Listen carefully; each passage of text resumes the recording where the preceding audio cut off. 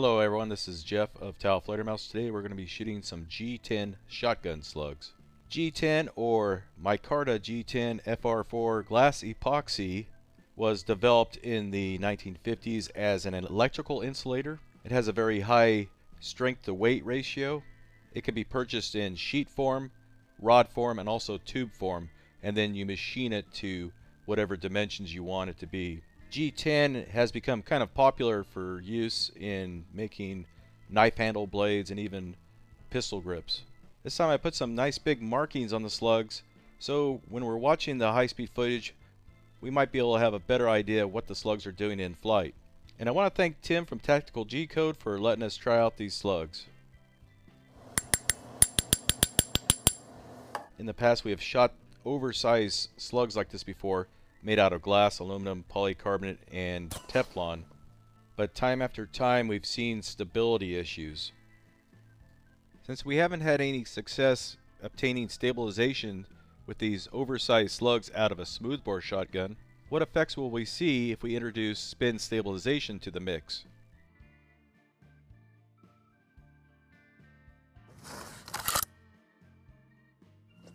Come on, Len Trexler. Okay, G10.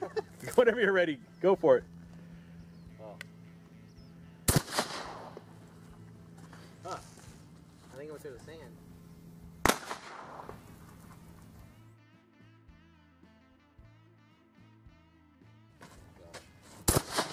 Wow. That one went off to the up. Wow. That one went off to the upper right. Oh! Okay, number 3, G10. Maybe this one will work. Probably not. Hey, whenever you're ready. Oh. Yeah, nothing. Oh. Yeah, nothing.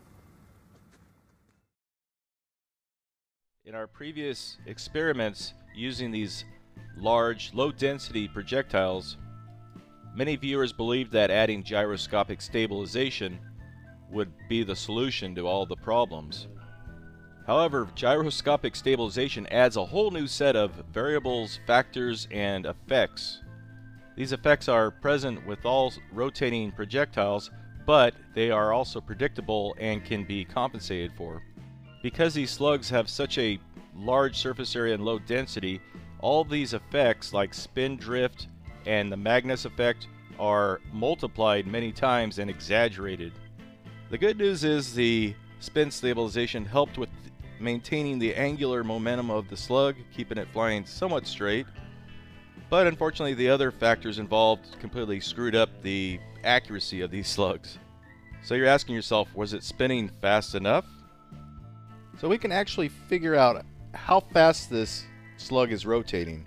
At 1200 frames per second, it takes 8 frames for it to make one rotation. In 30 frames, that slug will rotate 3.75 times. Next, we multiply that times 40 to get it back to real time, and it's rotating at 150 rotations per second. So that slug is actually rotating at 9,000 RPM.